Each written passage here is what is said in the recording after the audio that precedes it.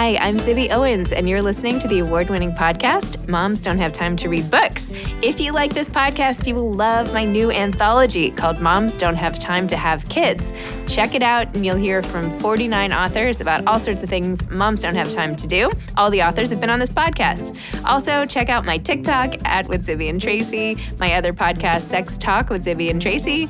Check out Moms Don't Have Time to Write on Medium. And of course, my new publishing company called Zibby Books. And now back to our daily author interview site and a quick hello from some of my kids. Hi. Hi. Hello. Enjoy the show. Happy New Year, everyone. I hope you all had a great break. I wanted to let you know about something that I've been talking a lot about on social media @Zibby Owens, which is the hashtag 22 in 22 challenge. We are at Zibby Books. We are encouraging everybody, like all of you, to visit 22 bookstores in 2022.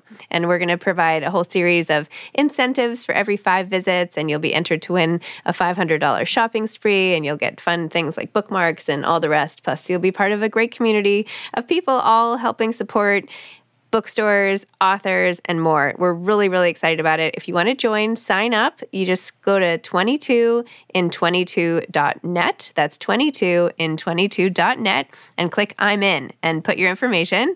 And then every time you go to a bookstore, you just quickly go back on the site and click log a bookstore visit. And then we'll be keeping track and we'll be following up with all of your different achievements and awards and everything. So please sign up, spread the word. 22 in 22, get your friends to join and start visiting bookstores, and it'll be really fun and exciting. So here's to a wonderful 2022. I'm so excited that you're listening to my podcast and doing all the fun things that I have been trying to bring into the world. So here we go, 2022, hashtag 22 in 22. In honor of Martin Luther King Jr. Day, I am releasing this episode with Bryan Collier. He is a Caldecott Honor winner and has won a bazillion awards. His latest book is called We Shall Overcome and includes powerful, powerful words to which he illustrated just absolutely breathtaking, beautiful drawings, which you'll hear features his daughter. And here's a little bit more about Bryan. Bryan loves to paint and has successfully channeled his creative energy and love of art into an illustrious career as a children's book illustrator and writer. He began painting at the age of 15 and eventually landed a scholarship to attend Pratt Institute in New York. He has won 4 Caldecott honors: for Rosa by Nikki Giovanni, Martin's Big Words by Doreen Rappaport, Trombone Shorty by Troy Andrews, and Dave the Potter by Laban Carrick Hill. His first book, Uptown, won the Coretta Scott King Award and the Ezra Jack Keats Award. He has won 5 more Coretta Scott King Awards and 3 Coretta Scott King honors. And by the way, he also illustrated All Because You Matter by Tammy Charles, and I have interviewed Tammy on this podcast, so you might want to go back and listen to that. Anyway, I thought this was a beautiful tribute and belonged on Martin Luther King Day. Enjoy. Welcome, Bryan. Thanks so much for coming on Moms Don't Have Time to Read Books to discuss We Shall Overcome. It's a pleasure to be here. Thank you for having me. This book is unbelievably beautiful. The illustrations are just breathtaking. Tell us, how did you decide to do this book? Tell me the whole backstory of it. I'm just so, unbelievably impressed with this, as with all your work, really. Well, thank you. Oh, I was super, super excited to try to tell this well-familiar anthem and song in a way that sort of creates a bridge from its inception and the way it was used through history, through the civil rights movement, and as it pertains to today. So I start with the idea of taking 2 approaches: paint images in black and white and that will indicate the past, and then in full color, I would paint a little kid walking through history like a timeline, as if it's some sort of time machine that's making all these connections. So the imagery that you see is in both color and black and white. It's beautiful. And I know I was reading about your what's the word, predilection for collage. And, it does seem like so many of these images look as though they had been sort of cut out and pasted on in a collage-like illustration. Is that the way you went about this? How did you do this visually? Visually, well, I paint in watercolor. So when you see the cutouts, everything is painted. basically. And I paint in watercolor. I paint on heavy watercolor paper, like 300-pound watercolor paper. It's not really 300 pounds, but it's a heavy I know. And I use it and I mold it and I do all kinds of things because I have an affinity for different textures of paper. And I try to use a combination of all those things to sort of build the imagery up. And I don't have a formula at all. I just go by intuition and sort of try to tell the story, what I want to sort of fall to the background, what I want to zoom forward for the visual eye to see, because all of that is important in the storytelling and the emphasis and in my intentions when I'm creating. So all those things sort of come into play when creating. And the imagery itself are major landmarks and historical places in history as the civil rights movement moved through it, and then as it pertains to today as well. Wow. Absolutely gorgeous. And by the way, I had Tammy Charles on my podcast for All Because You Matter. And now I get to talk to the person who made her book so beautiful too. So that's amazing. Yeah. Tammy is so awesome. Yep.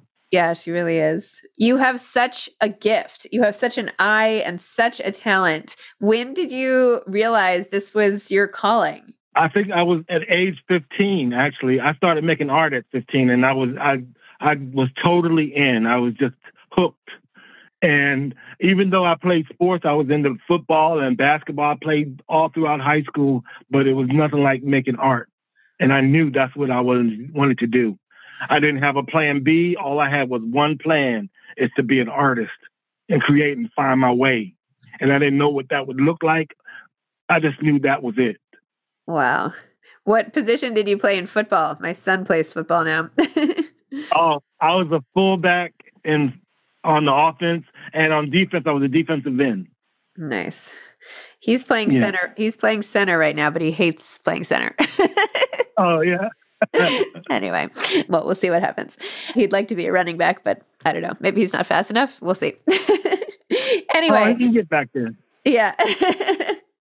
So you discovered this talent. Then I know you had this long career working in Harlem in a nonprofit capacity and really making a difference there. Tell me about that. Well, I started during my senior year at Pratt Institute in Brooklyn.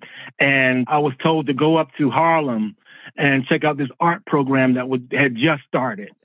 And then when I went up there and I met the kids, and we're situated in the Harlem Hospital, but it's for kids for the community as well, not just in the hospital. So what I did was I knew as soon as I walked in how a lot of answers as an artist for me were there.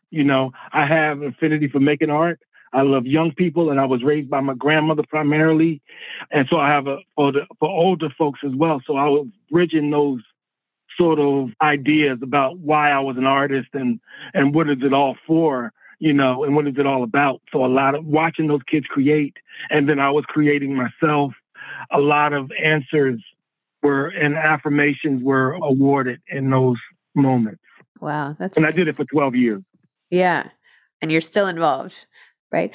Well, the program I think is no longer in existence, but I was for a lot of years after I left as a consultant to the program. Got it.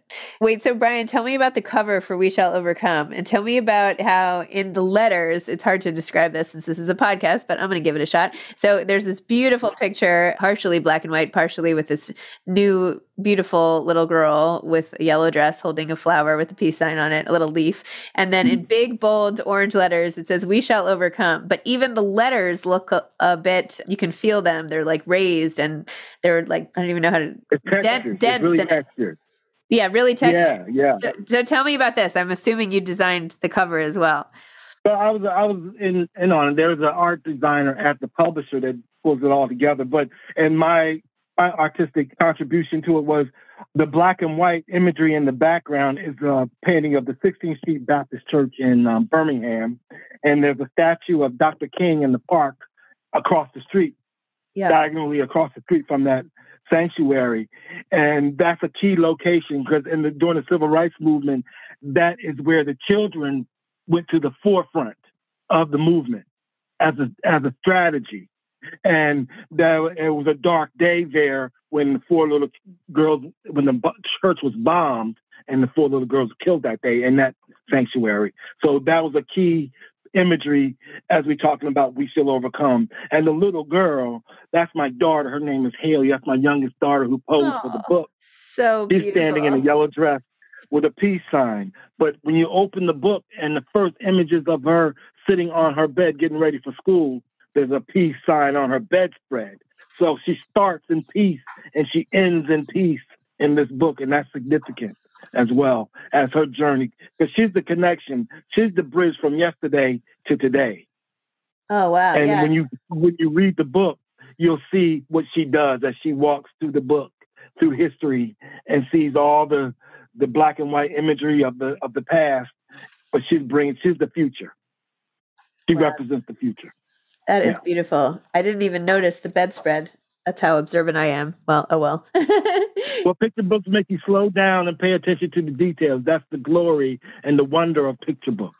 That's so true. I think my kids are probably better at this than I am. So is your daughter thrilled? Is she thrilled to have been featured, or did that cause dissension in the ranks? No.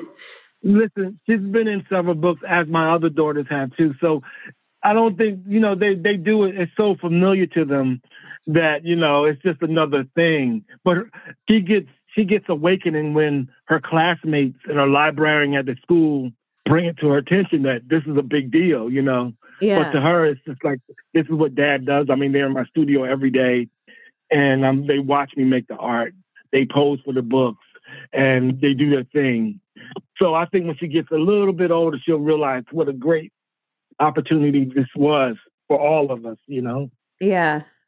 Wow, what a unique way. How it's just so amazing that they get to think that this is how all kids grow up, right? Having this award-winning dad as a painting in the back of the house type of thing. That's amazing. So what are your hopes and dreams for this book? Oh, I dream that we all get together and really analyze what our day and our world looks like today, and how we got here, and how we go forward, and what do we need in our spirit and in our heart as we tackle all the issues that we all are grappling with. When we say we're in the same boat, the planet is in the same boat.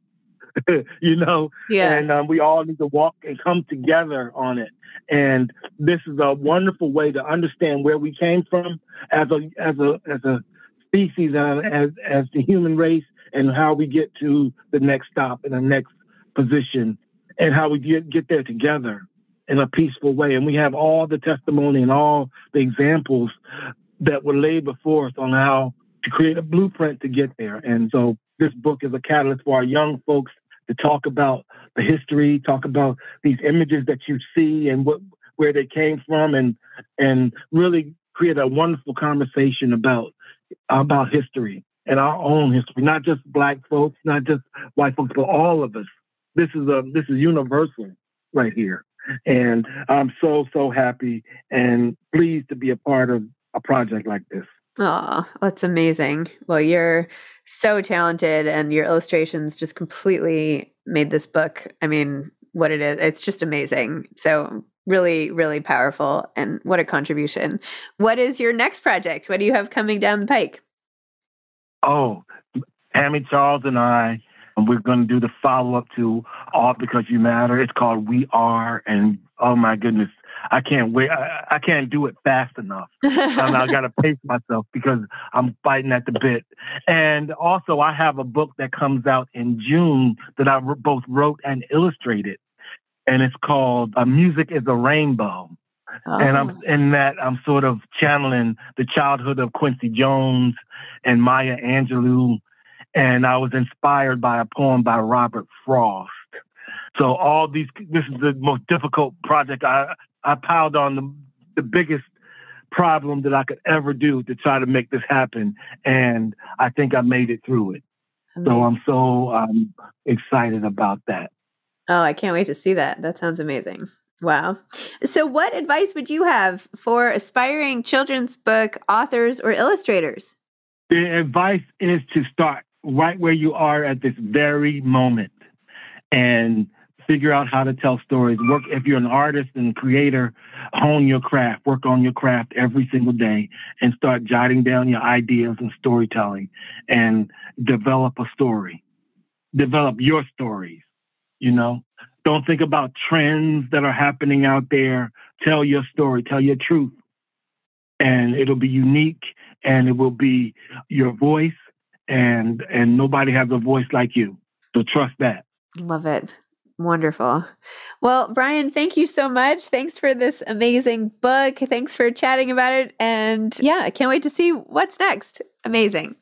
Oh, I appreciate you having me. Thank you for everything. We shall overcome. Okay. Thank you. Bye-bye. Bye-bye. Thanks for listening to this episode of Moms Don't Have Time to Read Books. Don't forget to follow me on Instagram at Zibby Owens and at Moms Don't Have Time to Read Books.